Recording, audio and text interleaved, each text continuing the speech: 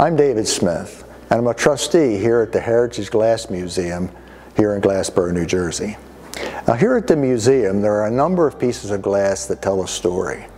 And one of those is this 19th century calabash bottle that was made here at the Whitney Glassworks. It's called a calabash bottle because of its shape that resembles the gourd from the calabash plant that were used as containers in some cultures and are still useful today. This particular bottle is embossed with the image of the 19th century Swedish singer Jenny Lind. It could be said that Jenny Lind was so popular during her career that she was like the Taylor Swift of her time. She was brought to the United States and promoted by the great circus entrepreneur P.T. Barnum.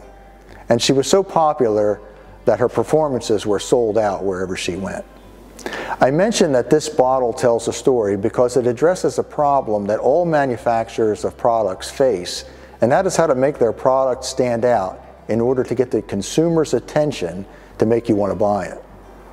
Now, even though this bottle is 150 years old, it's a good example that highlights the problem that still exists today for people who make things.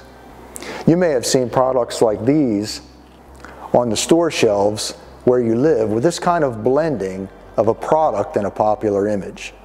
And when we pick things like this out, we feel like we're getting a little bit more than just the bottle or what's in it, but we're also getting a little something extra because of the popular image that we see on it.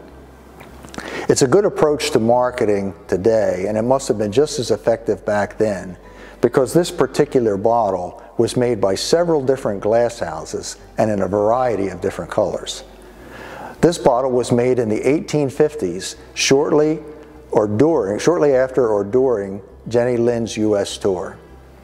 Whitney made it in this beautiful aquamarine color with a number of air bubbles suspended in the glass, which collectors love to see.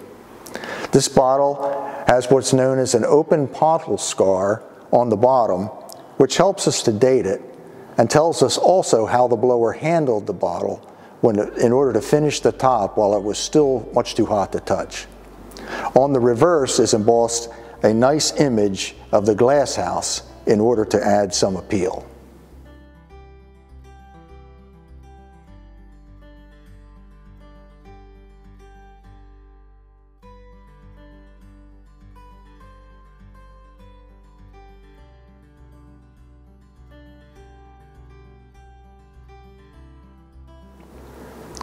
This bottle and other articles of glass that tell a story are here on display at the Heritage Glass Museum, and we invite you to come and see them.